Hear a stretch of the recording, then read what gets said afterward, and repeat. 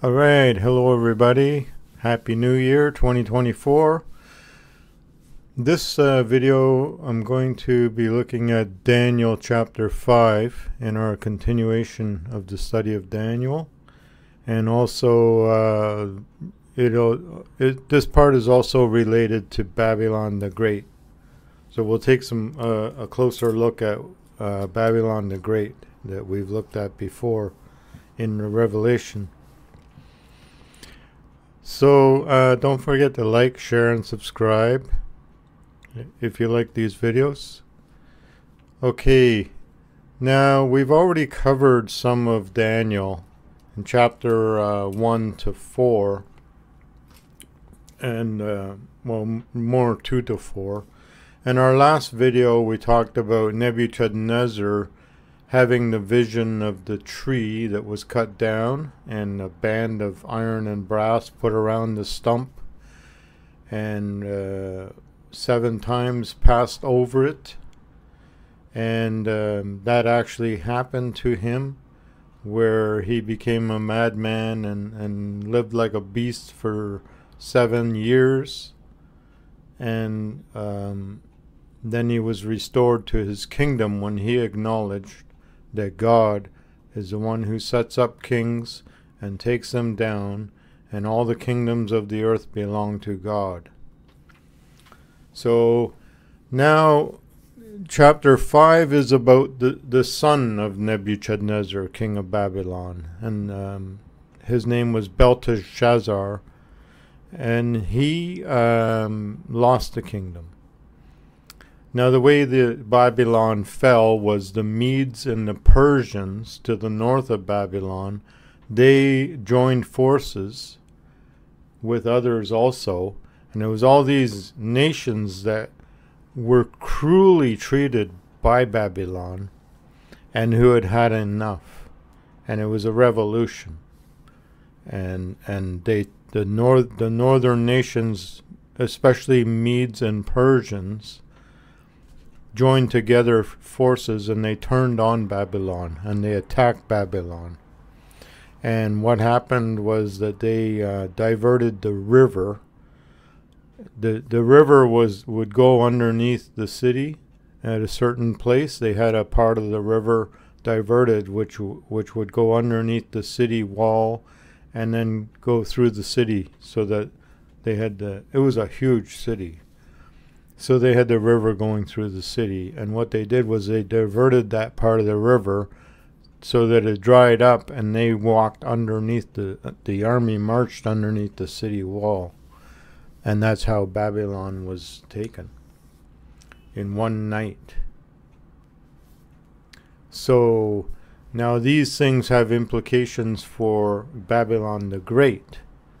Now Babylon the Great, some would identify it as Rome in the time of Nero, and that is probably true. The fall of Babylon related to the fall of Rome, but there's also there's a recycling of prophecy. It goes through another cycle, because we're not at the New Jerusalem yet. We're not at the kingdom of God just yet. We still have this evil kingdom trying to take over the world, and that is Babylon the Great. It's the evil kingdom that runs the world, and we're looking at descriptions of this evil kingdom from ancient times to get clues about the identity of this kingdom.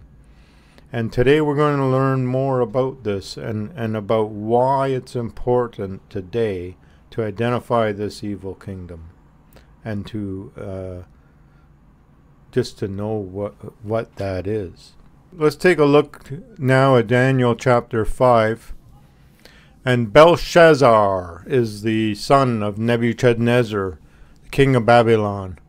And I'm going to breeze through the first part of it, because it's just telling the background story, and then we'll go in more detail as we see things that we need to point out.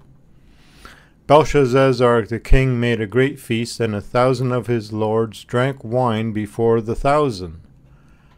Belshazzar, while he tasted the wine, commanded to bring the gold and silver vessels which his father Nebuchadnezzar had taken out of the temple in Jerusalem, that the king and his princes, his wives, his concubines might drink from them. And they brought the golden vessels that were taken from the temple of the house of God, which is at Jerusalem. And the king and his princes, his wives, his concubines drank in them. And they drank wine and praised the gods of gold and silver and brass and iron and wood and of stone. And in the same hour came forth fingers of a man's hand, and wrote over against the candlestick upon the plaster of the wall of the king's palace. And the king saw a part of the hand that wrote. Then the king's countenance was changed, and his thoughts troubled him, so that the joints of his loins were loosed. He was in shock, right? And his knees hit one another. He was shaking at the knees. And the king cried aloud, "Bring in the astrologers, the Chaldeans, and the soothsayers." And the king spoke and said to the wise men of Babylon, Whoever shall read this writing and show me the interpretation shall be clothed with scarlet, and have a chain of gold around his neck, and be the third ruler in the kingdom. So now this shows us a little bit about the hierarchy of Babylon. So the third ruler would be wearing a scarlet robe with a gold chain around his neck. These were the signs of rulership and leadership. And that was the third ruler. Probably the top ruler had all that and a crown. And this is where we get the saying, the writing is on the wall. When God wrote on the wall, he wrote something on the wall, and it freaked him right out. Okay? So then all the wise men came, and they could not read the writing or make known to the king the interpretation. Then King Belshazzar was greatly troubled, and his countenance was changed in him, and his lords were astonished. Now the queen, by reason of the words of the king and his lords, came into the banquet, and the queen spoke and said, O king, live forever. Let not your thoughts trouble you, nor let your consonance be changed. There is a man in your kingdom, in whom is the spirit of the holy gods. And in the days of your father, light and understanding and wisdom, like the wisdom of the gods, was found in him, whom the king Nebuchadnezzar, your father, the king, I say your father, made master of the magicians, astrologers, Chaldeans, and soothsayers. For as much as an excellent spirit and knowledge and understanding, interpreting of dreams, and showing of hard sentences, and dissolving of doubts were found in the same Daniel, whom the king named Belteshazzar. Now let Daniel be called, and he will show the interpretation. Then was Daniel brought in before the king, and the king spoke and said to Daniel, Are you Daniel, which are of the children of the captivity of Judah, who the king my father brought out of Jewry? I have even heard of you, that the Spirit of God is in you, and that light and understanding and excellent wisdom is found in you. And now the wise men, the astrologers, have been brought in before me, but they should read this writing and make known to me the interpretation thereof, but they could not show the interpretation of the thing. And I have heard of you that you can make interpretations and dissolve doubts.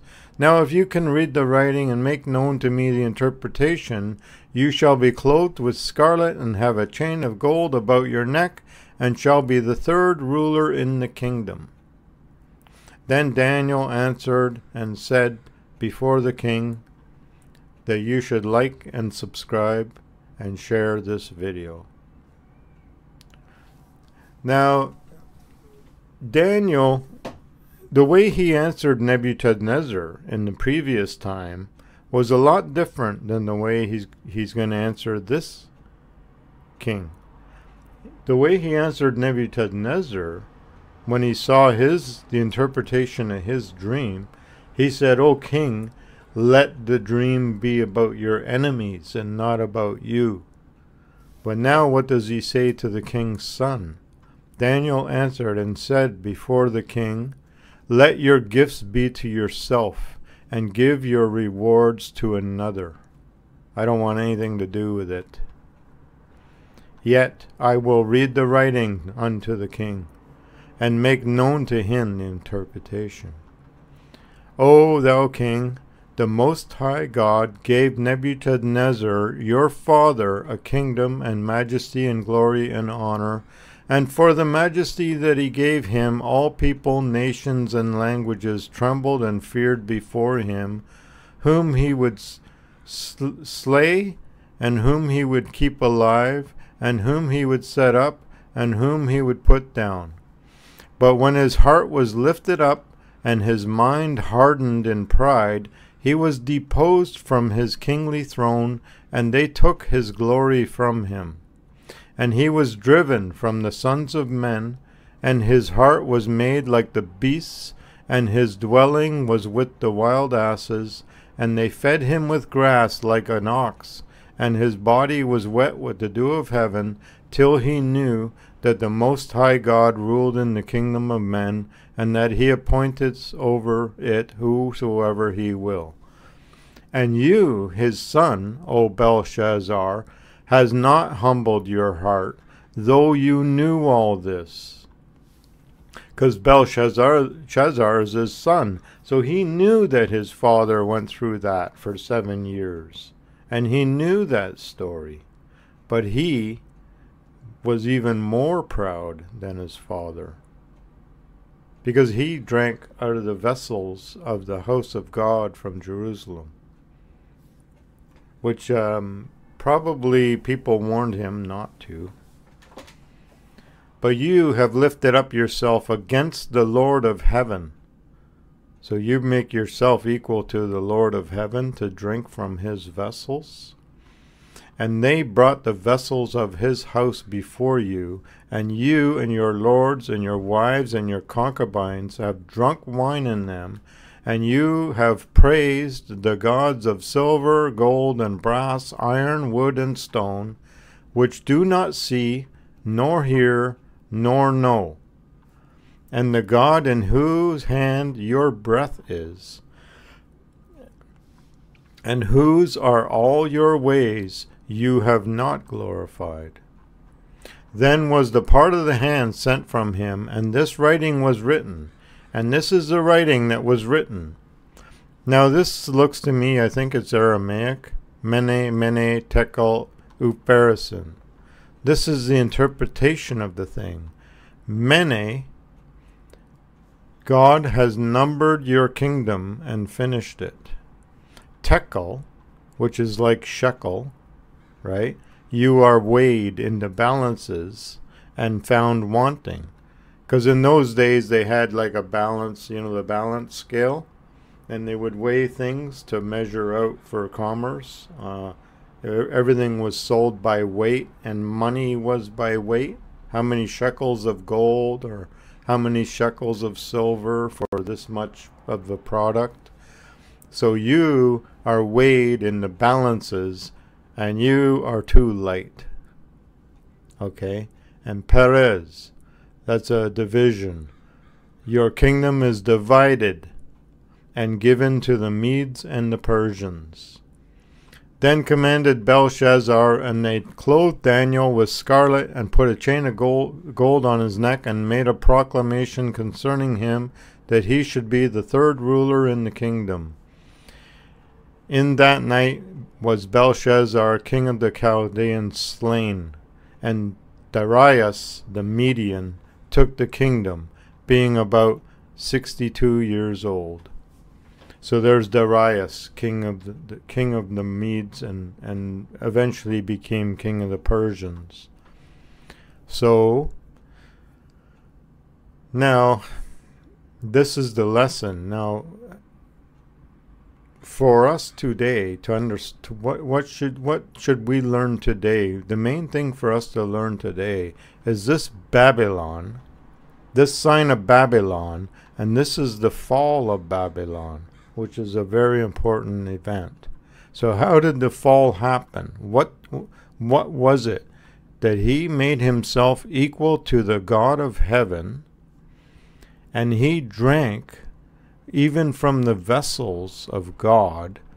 And not only did he do that, but he toasted the gods of iron and stone and brass, which have no eyes, they cannot see.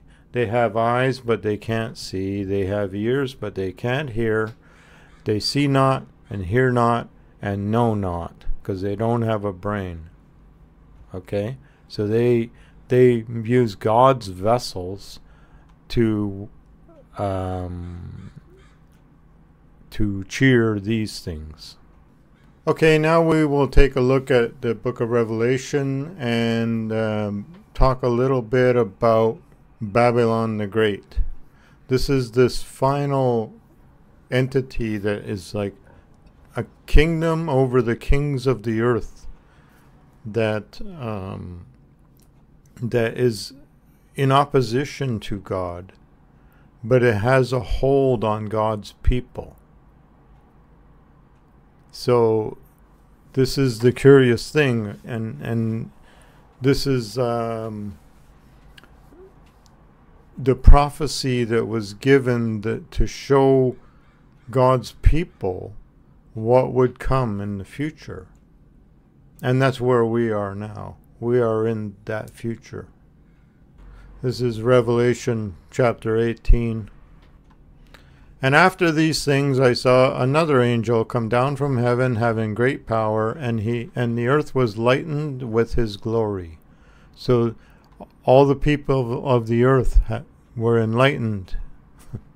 Okay? And he cried mightily with a strong voice. This is not the first time. This is, I think, the third time that an angel came down to say this. Babylon the Great is fallen, is fallen. Now that there can be a couple of meanings for is fallen. Is fallen would be when a city has fallen, then it has become a ruin and been taken over. This is talking about a church. A church is fallen. It is no longer serving God. It is fallen like a city. It has been taken over by an enemy. It is serving something else. Okay? It is fallen, and it has become the habitation of devils and the hold of every foul spirit. Now, it wasn't that before. It has become that. And a cage of every unclean and hateful bird. For all the nations have drunk of the wine of the wrath of her fornication. So this is the church. Whenever the prophecy is talking about a woman, it's talking about a church or a system of worship. Okay? So all the nations, all the kings of the earth, all the leaders drink the wine. So this is a mixture that she makes. The wrath of her fornication. Her fornication is that she is taking the things of God and giving them to devils. Okay? And the kings of the earth have committed fornication with her. Okay? So what is this? How do the kings of the earth commit fornication with her? How do the kings of the earth give what belongs to God? They take what belongs to God and give it to devils. Now, at the risk of sounding ridiculous, let's talk about Santa Claus. Is Santa Claus a fake God? He sees you when you're sleeping. He sees you when you're awake. He writes down everything you do And at the end of the year, if you're good, you get a present. But if you're bad, then you don't, boys and girls. So, and he rides across the sky, right? This is a fake God. So they take there was never any command in the Bible associated with December 25th. That's a Roman pagan holiday. That date is associated with the solstice festival, the worshiping of the sun. So, I'm not going to go on a long spiel about all this, but this is well known by now. People know about this stuff. And so you want an example of how the kings of the earth take the things of God and give it to the devils? Well, there's one example. New Year's Day in 3000 BC in Babylon. New Year's Day, the turning of the winter solstice, was the time when the king of Babylon would go into the temple and take the hand of Bel, the god of Babylon, which would mean like this idol of something had a hand, and he would shake its hand and renew his commitment to the city and to the people. And it was the beginning of the new year, and it was a great festival. And we still celebrate New Year's, which has its roots in Babylonian culture. I wouldn't think so much that we give God's glory to some foreign god on New Year's. I don't know how that would work, but Santa Claus, definitely, absolutely, giving God's glory to something else, to a fake story, okay? And not only that, and it's especially for children. So it's especially hurtful to God. That's the way, a Christian looks at it. So, if you want to know the reality, that's the kind of stuff. Like Halloween, how about Halloween? It's really got nothing to do with God. It's got everything to do with demons and evil and skeletons and skulls and murder and blood and, death. It's got everything to do with that, which is against God. So, it's not like there's nothing that you can look at that would fit these narratives, okay? So they committed fornication with her, this queen, or whatever she is, and the merchants of the earth are waxed rich through the abundance of her delicacies. So this has got to do with merchant shipping. What does merchant shipping have to do with this? The merchants of the earth get rich through the abundance of her delicacies. And I heard another voice from heaven saying, "Come out of her, my people." Oh, so God's people are in this church. Come out of her, my people, that you may not be partakers of her sins, and that you receive not of her plagues. So there's a judgment coming. And if you don't get out of her, then you will share in that judgment. Get out of her, my people, that you do not share in her plagues, for her sins have reached to heaven. So what did Babylon do in ancient times? He took the cup of God and he drank from it to the glory of statues and things made of stone, things made of iron and brass and gold, and fake gods, other gods, fake gods, and goddesses, by the way, fake goddesses.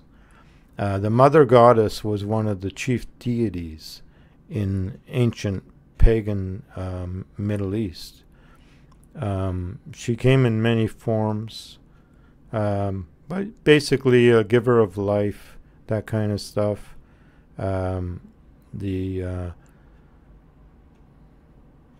So yeah, they got that too, don't they? Mother goddess. Yep. So, you know, it's just checking the boxes here, okay? So, for her sins have reached to heaven. Now, Babylon's sins reached to heaven when he drank from God's cup, okay? And God remembered her iniquities, reward her, even as she rewarded you, and double unto her, double according to her works. I'm not so sure what this exactly means. In the cup which she filled to her double. So the cup that she filled with all of this lies and crap that has nothing to do with God, fill to her double with truth, maybe? How much she has glorified herself and lived deliciously. She had everything she ever wanted. So much torment and sorrow give to her. For she's now so much torment, so she was causing torment and sorrow to somebody. And it's time to pay her back, okay? For she says in her heart, I sit a queen, and I am not a widow, and I will see no sorrow. So a widow is, God is not dead. I am a queen, and God is not dead. Because the church is the wife of God, right? So I'm a queen, God is the king, and God is not dead. And I shall see no sorrow. I'm going to be nothing but happy from now on, okay? Therefore shall her plagues come in one day, just like Babylon in ancient times. One night, there wasn't even a siege. In one night it fell to the Medes. Death and mourning and famine, and she shall be utterly burned with fire, just like Babylon in ancient times. For strong is the Lord God who judges her. And the kings of the earth who have committed fornication with her. So what does every king of the earth, every president of the United States, every prime minister of Canada, all the world leaders, all go and bow and give their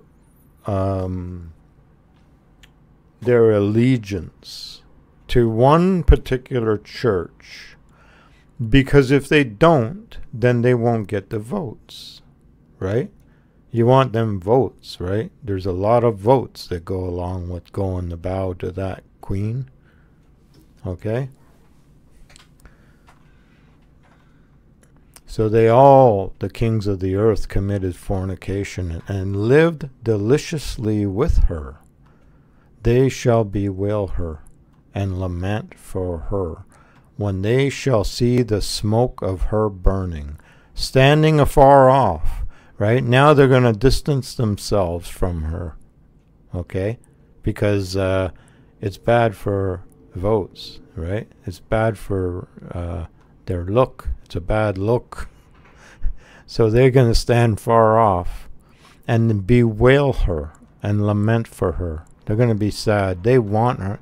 They don't want her to go down, but they're not. They're going to pretend that they're going to be standoffish about the whole thing when they shall see the smoke of her burning, standing afar off for the fear of her torment, saying, Alas, alas, that great city Babylon, that mighty city, for in 1 hour is thy judgment come, and the merchants of the earth shall weep and mourn over her, for no man buys their merchandise any more. So what is this with the merchant shipping? International shipping. It's got something to do with this. The merchandise of gold and silver and precious stones and pearls and fine linen and purple. Purple is the royal color, the sign of royalty, right? And silk and scarlet. That's also a sign of royalty, and all thy wood, and all manner vessels of ivory, all the elephant tusks, all the most precious wood, brass and iron and marble, and cinnamon and odors and ointments and frankincense and wine and oil and fine flour, wheat and beasts and sheep and horses and chariots or cars and slaves, the slave trade, the souls of men. The souls of men are also being traded on the open market. Okay? And the fruits that your soul lusted after, still talking to the Babylon the Great, and they are departed from you. You've lost them.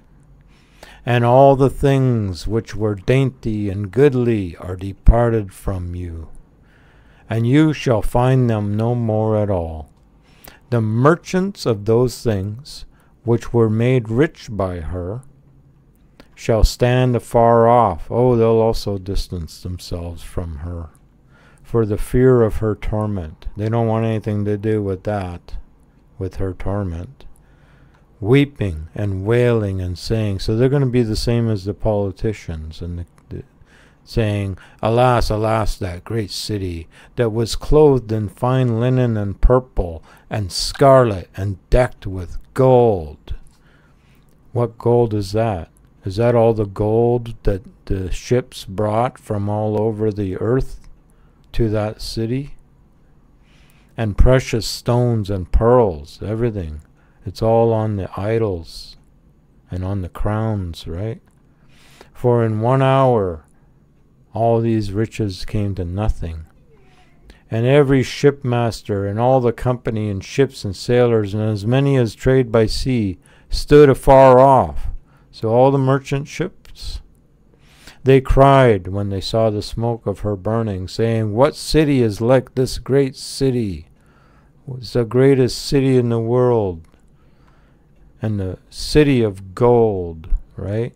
And they cast dust on their heads and cried, weeping and wailing, saying, alas, alas, that great city, wherein were made rich all that had ships in the sea, by reason of her costliness. So what is her costliness? Could that have something to do with the military-industrial complex? Like a lot of money flows into that, a lot of money, tax money. For in 1 hour she is made desolate. Rejoice over her, heaven, and you holy apostles and prophets, for God has avenged you on her.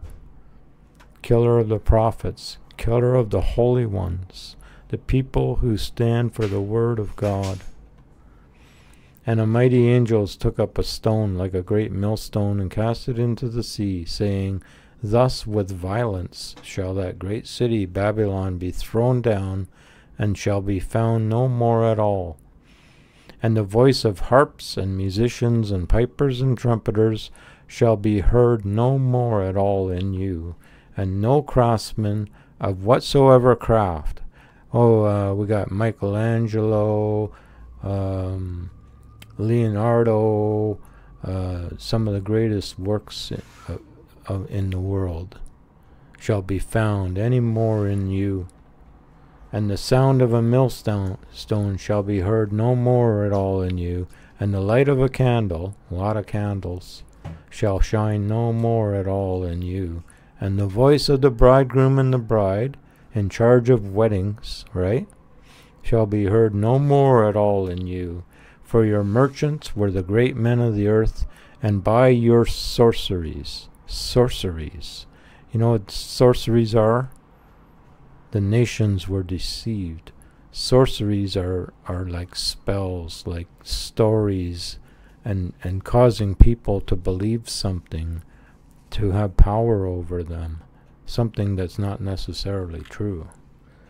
And all the nations were deceived. They thought that this cup that she was carrying was actually worth something, and that actually was from God, but it wasn't. Or it was from God, but she was using it to worship devils. And in her was found the blood of the prophets and the saints. Oh, how many people were boiled in oil, burned at the stake, tortured in the gallows and in the torture chambers. Maybe they still have torture chambers. I don't know. We just don't know about it. And all that were slain upon the earth. So we can go on, but I don't know if you've guessed it yet. Have you guessed it yet? The purple, scarlet, gold city. Well, I don't know. In my opinion, it would be, it would look something like this, you know. There's your scarlet. There's your, whatever this is. What is this? There's the candles. There's all the gold. This is real gold, you know. This is the gold. The candles and this, whatever this thing is. This is some, it has eyes, but it can't see. It has a mouth, but it can't speak. It has no brain, can't think. But this is what they give all of God's glory to this, whatever that is. It's got a crown on its head too, right? Gold. Blood gold. I don't know. That's what I think it means. A lot of people think so.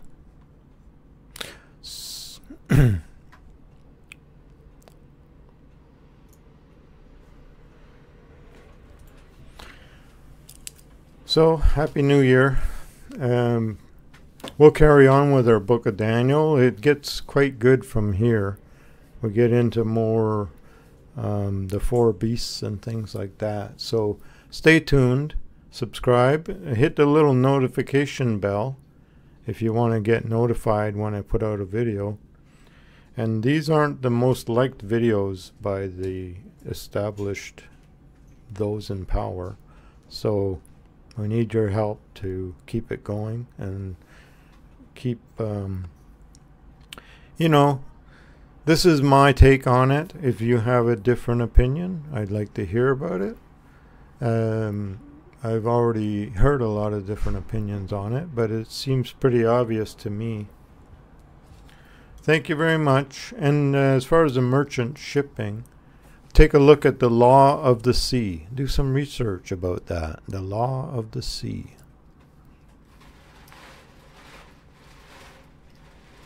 We'll see you next time.